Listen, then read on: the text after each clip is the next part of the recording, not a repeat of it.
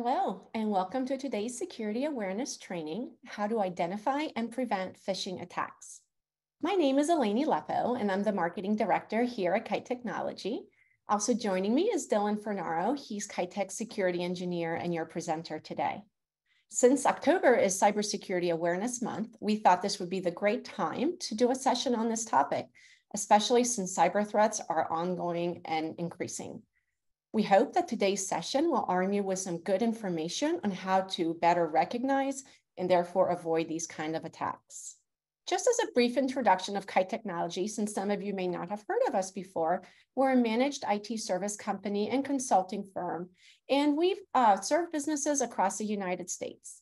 We've been around for more than 30 years now, and our goal is to help the organizations that we partner with leverage technology to improve performance and to operate more securely. We work with businesses in many different industries, such as insurance agencies, accounting firms, nonprofits, healthcare practices, and many more. I've listed some of the services that we provide here on this slide. So if you'd like to learn a little more, feel free to send us a comment or a question in the question pane during the presentation, and we'll be sure to reach out to you after the session.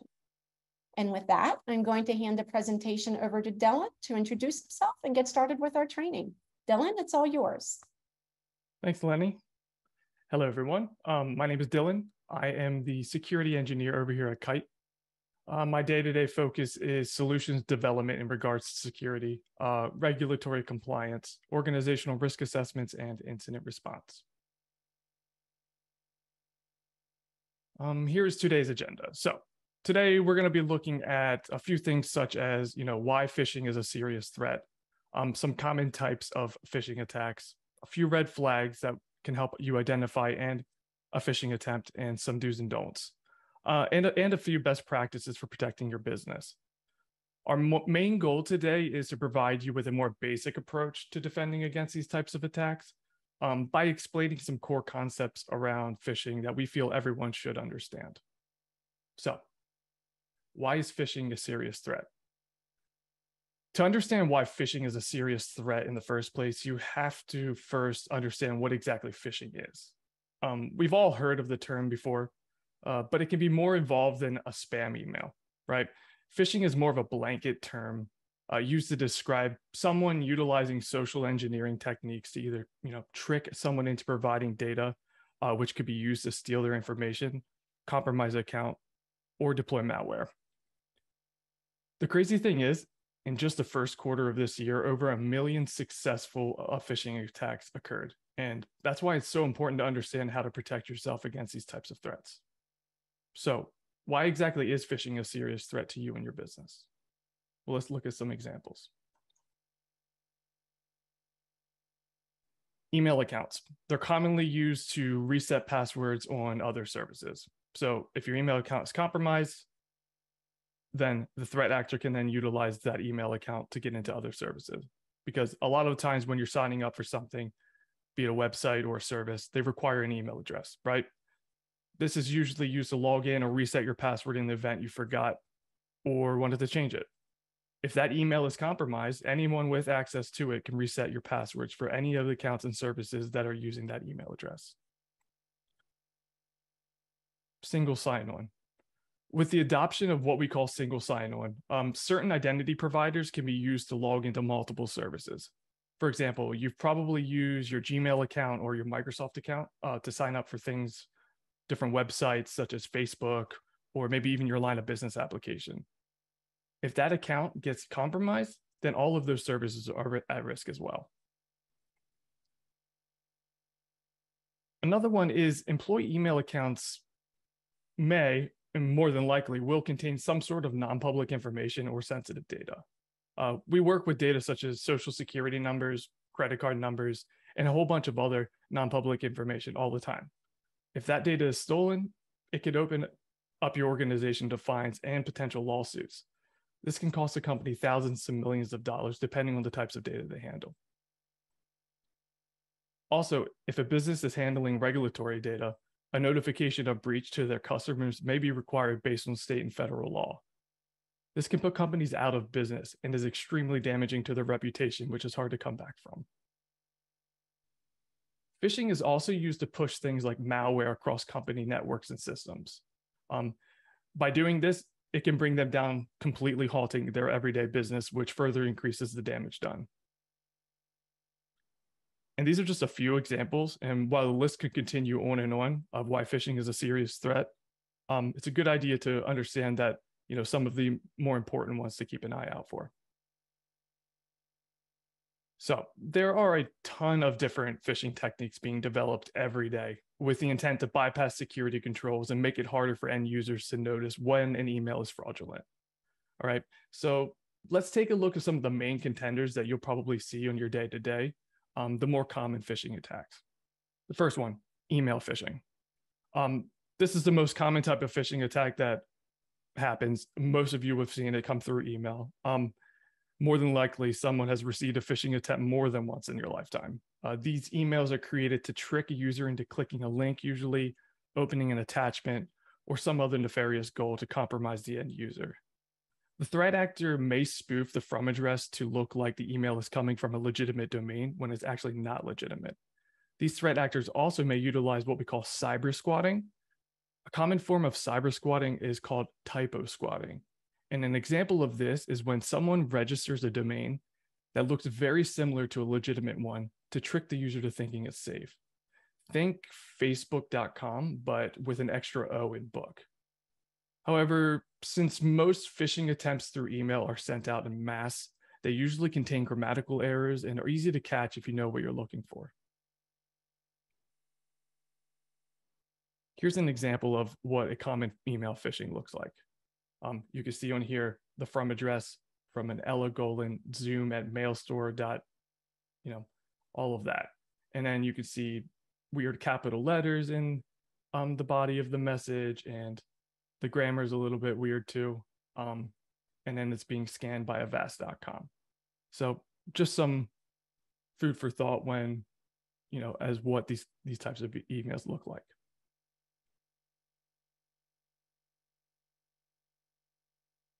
All right. So while common email phishing attacks are usually sent out to thousands of people at once, based on a wide variety of services that they're trying to compromise, spear phishing takes a more targeted approach. And spear phishing is more meticulous, you could say. So the approach attempts to compromise a specific user, the key word here being specific. The threat actor usually has some information on the employee that they're targeting, be it their name, job titles, phone numbers, stuff like that. So all of this information is used with the goal to build legitimacy for their request, making the compromise more likely. These emails usually are well crafted from a grammatical standpoint and use words to provide a sense of urgency. These attempted attacks usually have a goal in mind rather than just compromising an account, gaining access to financial data, stuff like that, intellectual property as well. So the threat actors are usually, after something specific, which can be a little bit more tricky to catch.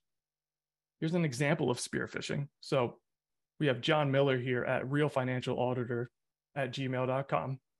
You see, he starts off by saying, "Hey, Dillon." So he already has my name. This is John over at United Financial Services. I'm sure if I would look up that, that business name, it would be something legitimate. He's basically saying my account may be compromised. He has my email here as well. And then he also has possibly, in this scenario, we're going to say that he does, my account ending in 8652. And then he directs me to a link to verify that I'm the owner. So this is an example of a spear phishing, a more targeted approach to compromise.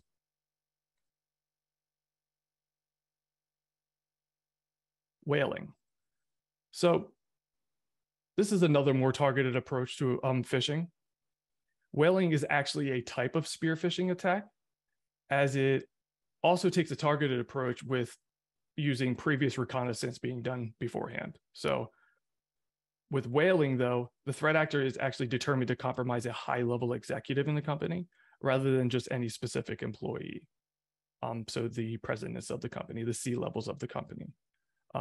The target executives usually have access to sensitive information that most employees from the organization don't. If this type of attack is successful, the percentage that there will be an additional internal compromises drastically increases. And the damage done from this type of compromise can be detrimental to the entire organization. All right. This is an example of whaling. So again, whaling is a form of spear phishing, so it's going to be a more targeted and direct approach. But we're seeing here that, he's reaching out to me. He's notifying me of I apologize for that. He is notifying me of my Chase credit card, and of course the account ending in this. And he's saying that's my business's Chase credit card. Usually only the management have a company credit card. And then he gives me my address, a phone number, and then please get back to me ASAP, as further delays could result in additional fines. So that sense of urgency as well. Smishing. Okay. So smishing is any sort of phishing attempt sent over text messages or any sort of SMS service. It's actually become increasingly more common over the last few years. Most of you have probably received some sort of smishing attempt show up in your text messages. Common ones being a message that says your bank account has been locked out, or that you need to approve a charge on your credit card. So these messages usually contain links that will attempt to steal your credentials by either sending you to a malicious website or just stealing browser cookies to hijack an already authenticated session. And here we have an example of smishing. So of course, it's a number that's not in your contacts. It's saying, it's from American Express, and then it gives you a link to an American Express message.com that URL more than likely doesn't go to that direct website. Cool. Okay, so phishing. Phishing is similar to smishing, but it's conducted over the phone, so voice. Phishing attempts usually will have someone call you and pretend to be from a legitimate company like Microsoft or your bank again, and attempt to trick you into downloading something or giving them information. We're actually starting to see a decrease in overall phishing attempts thanks to some initiatives by the FCC. And there are also new technologies being developed by phone manufacturers and wireless carriers to help catch and prevent these types of calls before they even reach your phone. So that's nice. And then here's a transcript of an example of a phishing attempt. So we have the threat actor here reaching out to me saying, "How are you today? This is John over at Bank of America Security Operations Center. Hi, John, I'm doing well. And yourself? What's going on?" And then, of course, the threat actor, "Good, good. Hey, I got an alert here about a possible fraudulent charge on your credit card and wanted to make sure the money isn't taken out of your account." And I'm, me being me, "Oh, wow, thanks for letting me know. What do you need from me?" And then he follows up with, "Before I can do anything, could you verify your date of birth and the last four of your social security number?" There's one red flag right there. And then he follows up with saying, I'm also going to send you a verification to your phone. Read that out to me once you've received it." So a lot of times with that is they already have your password to your email account. And if your email or bank account, and if your bank or email account have multi-factor authentication on it, well, they're going to attempt to log in and pretend that that code that they're sending you is for their purposes, not actually to get into your account. Okay, so red flags to help you identify phishing attempts. So there isn't a one-size-fits-all approach to identifying a phishing attempts, but there are some common red flags that should raise an alert and prevent you from acting on the request. So let's take a look at a few. Spelling and grammatical errors. One of the biggest things to look out for is spelling and grammatical errors. We've all been there and accidentally spelled something wrong or used a word out of context. But you will usually be able to tell the difference between a small mistake and a completely botched email from a grammatical standpoint. And again, the spelling and grammatical errors ones are usually going to be the generic, you're going to see that usually in the generic email phishing, not necessarily the spear phishing and whaling attacks. But it's always something good to keep an eye out for. Sense of urgency. Okay, so you'll hear things like, I need this done right now, or the payment isn't going to go through, or please hurry because I have an appointment that I need to get to. They're just a few examples of how someone may try and get you to move, quickly before, thinking about the request that they're asking. This is why verification processes are so important. Even if they make the workflow a little inefficient, all of us are busy people, and it's common for us to want to get the work done so that we can move on with our day. This is why a sense of urgency is such a common tactic used to try and trick the end user. So if something seems a bit too urgent, take a step back and think before you continue on with the conversation. Infrequent contact. So if we aren't in the role of onboarding a new client or user, most of the time, the people that we talk to on a day-to-day basis or our contacts at a specific company usually won't change very frequently. And if they do, we are usually made aware of that role change ahead of time. There are even controls in the backend regarding email protection that will actually notify you if you haven't spoken to a user before or the contact was infrequent. That's why it's important to question anytime that you receive an email from someone who you haven't heard before, especially if their request seems unordinary.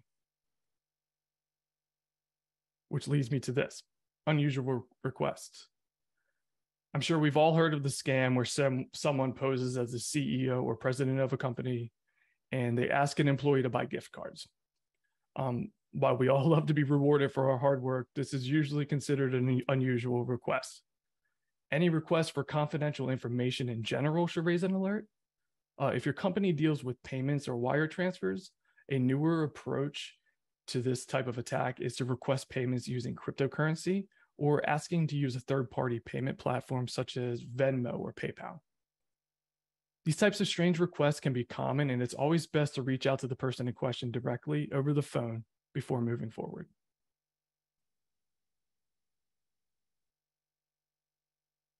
A generic initial greeting. So the companies that you deal with on a day-to-day basis will more than likely know your name. If an email starts off with a generic sounding greeting like dear sir or madam, that should raise a red flag. While it's not always going to be an indication of a phishing email, it's definitely something to be aware of. Because it's not really that hard to get someone's name to use in a phishing attempt, as sometimes it's just right in their email address. But a generic greeting in general should make you think before moving forward, or at least provide you with a sense that you need to verify further.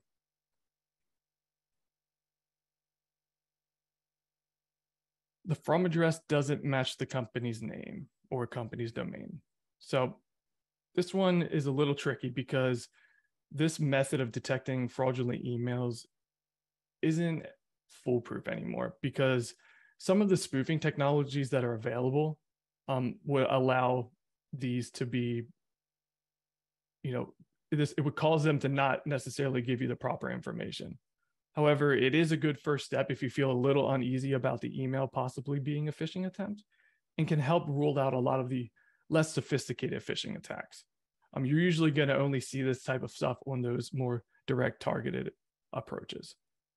If it's coming from a domain that uses the company name, but it isn't the normal email you're used to seeing them contact you from, think microsofttechsupport.com rather than microsoft.com, or possibly a Gmail account rather than a company's registered domain. It's probably malicious. Okay, so let's go over some do's and don'ts to help you defend against phishing. While red flag may help you identify whether something is a phishing attempt or not, there are some workflow changes that you can make as well to help protect yourself against phishing attempts. Slow down. Take your time when responding to an email, a phone call, or a text message. Think to yourself about the red flags before you respond, especially if your gut is telling you something may be off. The faster we perform tasks, the higher chance of making a mistake, which leads to a higher chance of being compromised. Validate the request. So you can always validate the request by calling the sender directly. It never hurts to be too cautious. If you're communicating with someone and something feels off, just give them a call. If someone is attempting to impersonate another person, I'm sure they would want to be made aware. This will also give the person being impersonated a goal to notify their own company and clients to be on the lookout.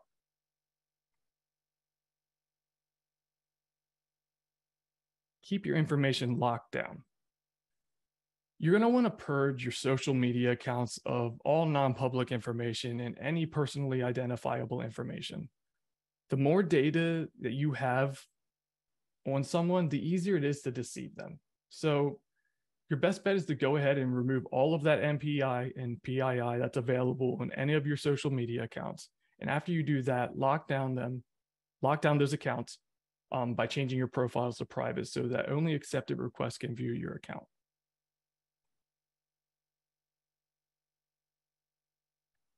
Keep your computer and applications up to date. Keeping these things up to date is a huge deterrent for common attacks. Many phishing attempts will utilize exploits in out-of-date software that will only require you to click on a link or open an attachment to compromise your account. Making sure that you're turning on auto updates is crucial to protecting yourself from the latest exploits threat actors may be attempted through phishing.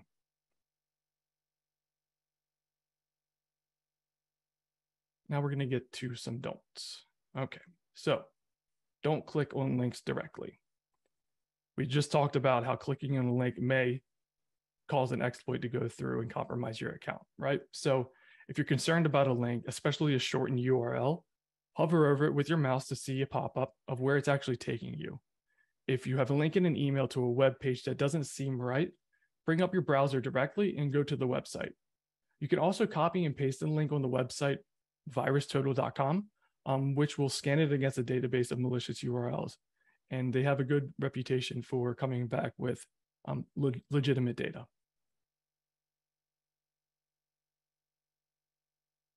Don't blindly open attachments.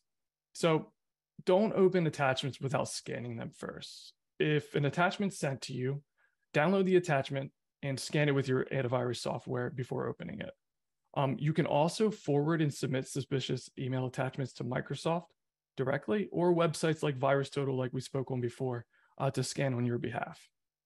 Or if you can, reach out to your IT provider and have them verify the attachment's integrity themselves.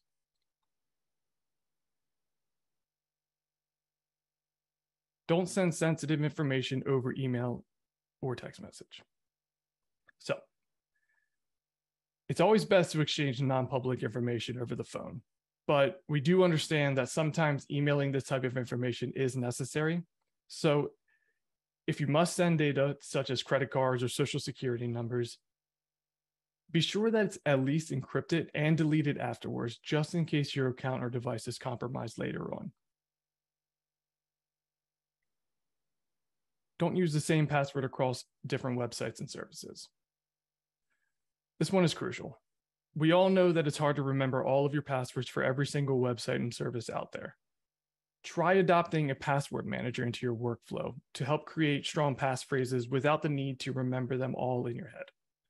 If an account uses the same credentials as a compromised one, it's essentially compromised as well.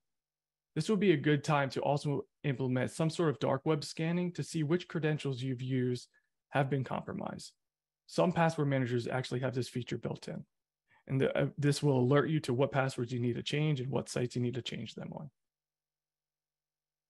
And it will also make sure that you're not reusing passwords across different sites and services. Okay, so let's look at some best practices for safeguarding your business. How do we protect our business from these types of threats, or at least mitigate the damages done in an event of a compromise? There's not a one-size-fits-all solution to safeguarding your business from these types of attacks. This is why in the field of security, we'd like to take what we call a layered approach and implement multiple controls to mitigate the threats that are targeting your organization. Let's go over a few that every business should adopt as a standard solution. Multi-factor authentication. Okay, I'm sure you've all heard of this and are currently using it in some way, shape, or form. A lot of times, an end user who falls for a phishing attack will usually realize they messed up once they handed over their password. That's why it's important to implement a form of multi-factor authentication on your accounts, as it's crucial to protecting that password compromise from moving to an entire account compromise. Next is conditional access GUIP filtering for logins. So conditional access policies use logic to determine whether an account should be allowed to log in based on certain parameters. Those parameters can be set to things such as allowed devices, security control requirements, and even geographical locations. If you have the ability to implement conditional access policies or something similar, it will greatly help prevent an account compromise, as it enforces these controls across the entire business.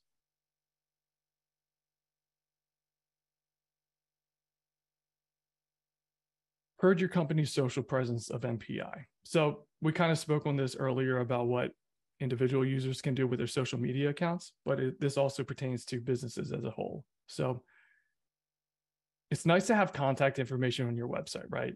It allows for your clients to easily find and reach out to the appropriate person for their needs. Things like email addresses, direct phone numbers, extensions, stuff like that. While this may be convenient from the standpoint of a client communication, it also provides threat actors with easily accessible intelligence on your company and employees that can be used for a more targeted approach. It's best to have a department-wide email for client contact and forward them internally to the appropriate person. All right, so refrain from keeping emails past regulatory retention requirements. Again, we spoke on this one earlier for individuals, but we're going to talk about it again through it from a business standpoint, and that's purge emails that contain non-public information.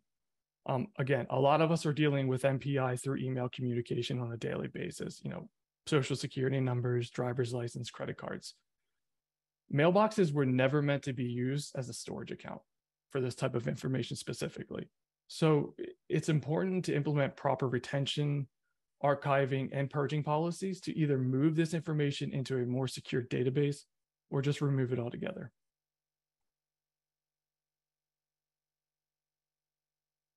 Spam filtering. Most of you probably are utilizing some sort of spam filtering, but it's best to use the spam filtering policies through a third party or your native mail provider. And these policies are the first line of defense in catching phishing attempts sent to your employees, and they should be configured to a proper standard, even if it may delay some emails in the process. Sometimes inefficiency is worth it when it comes to security. Security awareness training and simulated phishing. This is probably something you guys are all aware of. So spam filters aren't perfect. If your spam filter fails, which at some point it will, your next line of defense is the recipient of that phishing email, the end user.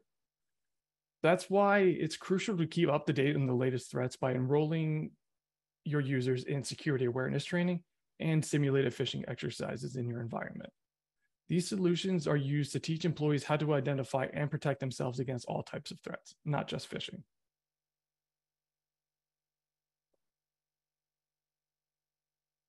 DKIM, DMARC, and SPF. So this one's a little bit more of a technical concept, and you don't necessarily need to understand how these technologies work. But from a basic standpoint, they're used in the back end to authenticate an email and its sender, which then determines what should be done in the event it can't be validated. Like I said, the technology behind how this works isn't relevant to today's webinar. The most important aspect that I want you to take away from this concept is to make sure you're utilizing these solutions by contacting those who are managing your email. Last but not least, cyber liability insurance. Compromised accounts can lead to an entire disruption of a business. You can be infected with malware, such as ransomware, which will completely lock down your organization and cost the company millions of dollars. It's best to have that peace of mind that you are financially covered in the event this happens to you, as these events can put a company out of business.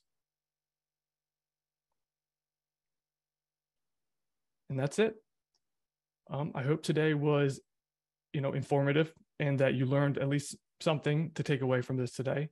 and to help protect you and your business against these types of threats.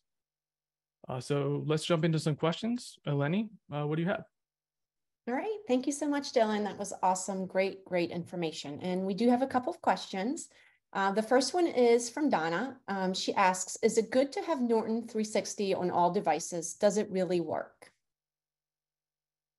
So I'm assuming Norton 360 being the antivirus. Antivirus can definitely help protect you against phishing attacks in the sense that it's going to protect the internal movement from that email address or an email attachment or link into the computer itself. When you're trying to protect yourself against threats actively being pushed through the email itself, you're going to want to look at different types of solutions, whether that's for Office 365, you have advanced threat protection policies, and these things automatically scan URLs that come over the email and attachments. So Norton is more on the side of local desktop protection, whereas the policies against phishing, you're going to want to kind of look at the email protection. All right, we have a question here from Edward. Any recommended steps for when a vendor whitelisted domain gets spoofed? Spoofed or not, if you have the proper policies based on what I spoke on in the webinar, the DKIM, the DMARC, and the SPF, that is going to play a critical role in preventing that spoofed email address from making it to your mailbox. That would be my recommendation for your first step into hopefully preventing those types of attacks, would be to implement that solution. That's basically the best bet when it comes to preventing that. Okay, thank you. Another question we have here is from Stephanie. How do we download and scan a document before opening?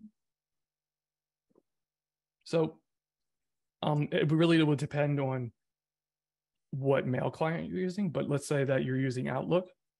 You can right click and save, or click the little drop down on the attachment and click save as, save it to your desktop.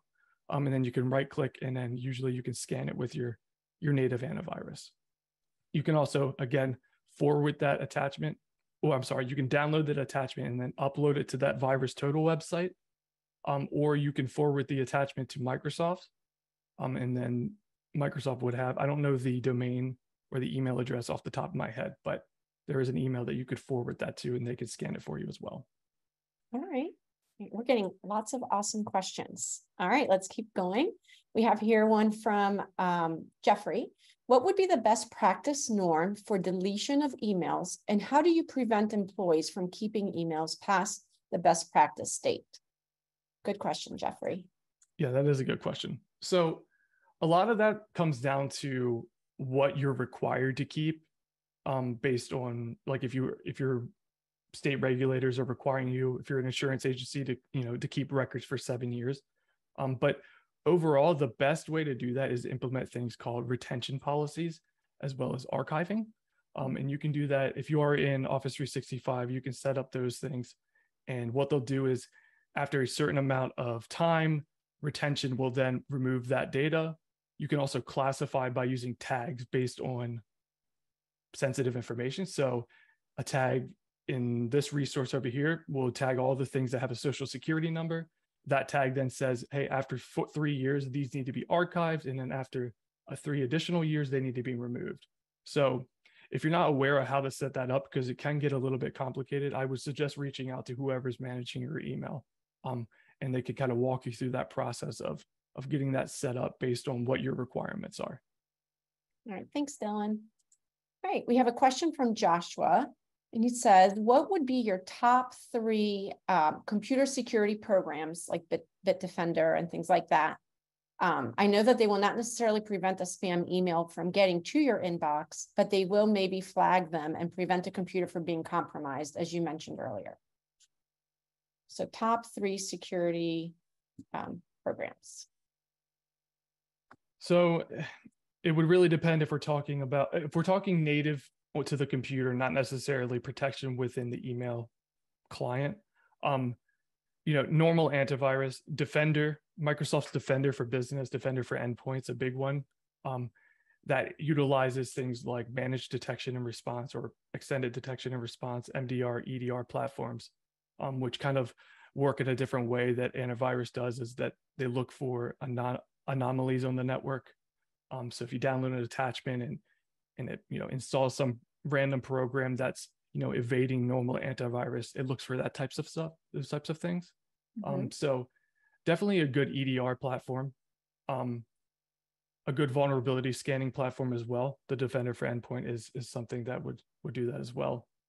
And honestly, having your Windows firewall locked down to only allow necessary services can play a huge role in protecting you as well. All right. Thank you. Thanks, Joshua. No We worries. do have a question here from Julie. Any tips on creating and enforcing a policy where salespeople have company email on a bring your own device, BYOD? These salespeople are out in the field and at times accessing email on a public Wi-Fi. Sure. So I'm just going to assume you're using Microsoft 365. But correct me if you're not. With the whole pandemic and everything, the BYOD devices, work from home and personal devices and stuff like that, has changed drastically when it comes to what is allowed and what isn't allowed. But what also has changed is the certain controls that we can have on those devices. So there's things called mobile application management. So when you sign into your email account, your Outlook account on your phone or a laptop, there's two separate enrollment processes. There's joined and then there's registered. Joined is usually used on corporate owned devices. That means that the people who are managing those devices in the back end have full control. But when it comes to personal devices, they are just registered. And with registered devices, you can actually use what we call MAM, or mobile access management, or mobile application management. So what that does is it allows you to utilize native Microsoft applications on those personal devices, and it isolates those devices from all of the personal data on the phone or on the laptop, so that we can strictly enforce controls on that specific application and not touch any of the personal data. So I'm kind of somebody that's for the use of personal devices nowadays, so long as we can implement these types of controls in them. So one of the things that you could do is you could require a phone have a passcode to be able to access their email, or the email won't sync. So let's say somebody doesn't want to have a passcode on their phone. Well, you can enforce a passcode directly on the Outlook application on the phone as well. And again, none of this is touching any of the personal data, but it allows you to enforce some sort of controls to make sure that your organization's data is safe. Great question. That answers that question.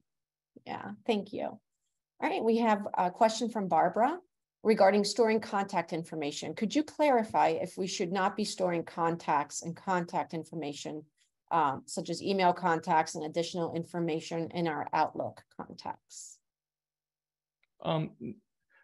No, using the contacts or storing your contacts should be fine. If the account's compromised, they can pull all of those contacts, but again, just having somebody's email address isn't really the biggest threat. It's all the additional information that they can get on them, because if we really wanted to find somebody's email address, we wouldn't necessarily have to compromise your account to find it. It's out there somewhere. So okay, the risk is low, is what I would say. All right. Just two more questions. What happens if I fall for a phishing attempt and my account is compromised? Well, there are different strategies when it comes to mitigating an active compromise. And it really depends on the type of service that has been hacked and what type of data was potentially stolen. So if it's a business related account, and you have a dedicated IT team, it's always best to notify a security professional as soon as possible, as they may need to notify maybe some state regulators or federal regulators. If it's a personal account compromise, you'll want to change your password, of course, enable MFA if you haven't already, and force log out any active sessions if possible. If it's a financial account, it's always the best to enroll in, a credit monitoring service through your bank or your credit card. All right. What are some signs or red flags that my account may have been compromised? Will I know if that happens? Unfortunately, there isn't a single thing to look for to determine whether or not an account has been secured after a compromise once you go to secure it. So, however, there are some things that what we call IOCs, or indication of compromise, that you can look out for. So some of the IOCs for like an email compromise, for example, may be, weird mail forwards to external addresses, inbox rules that are deleting or moving messages to other folders, authentication attempts from strange geographical locations is another one, and any out of place configuration changes is something to keep an eye out for too. Okay. All right. And I believe that wraps us up for questions today. So thank you all so much for attending today's security awareness training. We hope that what you learned today will prove useful in helping you stay safe from any type of phishing attempts. The Kite Tech team is here to help. If you would like to set up a brief call to discuss your technology needs, or if you have clients that could use our help, please don't hesitate to reach out to us using any of the ways listed here. We'd be happy to provide some guidance or recommendations based on your needs. And just a reminder that we do have another webinar coming up on November 17th on Microsoft 365. It's going to be a great session all about navigating the Microsoft 365 landscape and how to get the most value from your investment. And thank you so much again for joining us, and we hope you have a great rest of your week. Take care now.